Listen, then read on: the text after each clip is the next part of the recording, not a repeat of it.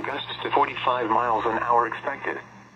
Where? Portions of south central and southeast Wisconsin. When? Until 10 p.m. this evening. Impacts: gusty winds could blow around unsecured objects. Tree limbs could be blown down and a few power outages may result. Additional details: the strongest winds may accompany scattered rain and snow showers moving through the region.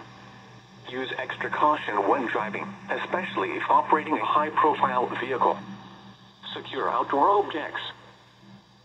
Periods of moderate to heavy snow showers this afternoon and evening. Look for scattered rain and snow showers to continue this afternoon across southern Wisconsin, becoming mainly snow showers later this afternoon into this evening. Periods of moderate to perhaps heavy snow showers are possible across the area. Expect sudden reductions in visibility to 1 mile or less, along with wind gusts up to 45 miles an hour. There may be light, slushy snow accumulations on roads as temperatures drop during this period. These conditions may affect the late afternoon and evening commute. Those traveling this afternoon and evening should remain weather aware and be prepared to slow down. Now for the official National Weather Service forecast for a portion of